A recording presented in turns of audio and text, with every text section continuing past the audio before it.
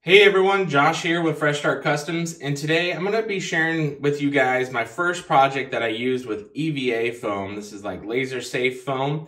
I'll try and put a link down in the description below with an affiliate link that I've used with this type of material here. I figured you guys could use the perfect settings that worked for me. I'm going to share the settings that I used here in just a second. Wanted to quickly show you guys the project that I made. Made a little dice box here. You can just lift the lid off and then it shows like your dice with the foam cutout that you choose. I include 3 different types of cutouts for many different types of dice. As you can see, just pick up your dice and you put it in the little cutouts. You can stack the cutouts as high or as low as you need. As you can see, I just stacked those.